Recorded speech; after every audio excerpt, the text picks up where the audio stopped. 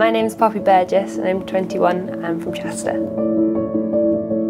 I'm studying a bachelor's degree in civil and infrastructure engineering at Derby University 1 day a week, and I've been working at Clancy Consulting for 5 years as a structural engineer 4 days a week.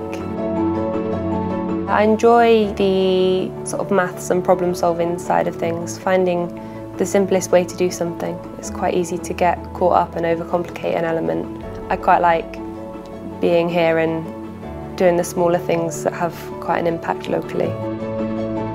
One of the first jobs I ever worked on here was a leisure centre that's in the village that I lived in. So every day I was driving past it on my way to work and seeing the different stages of it, and then all of a sudden now I drive past and there's a full building there that's, you can say, oh, I did this bit and stuff like that. There'll always be a need for new buildings and structures with new trends and development over the world, so you'll always be needed somewhere, and standards and qualifications are recognised all over the world, so you can go wherever it takes you. I love it. It's a great company to work for, and it was quite a big decision, but I wouldn't go back and change anything.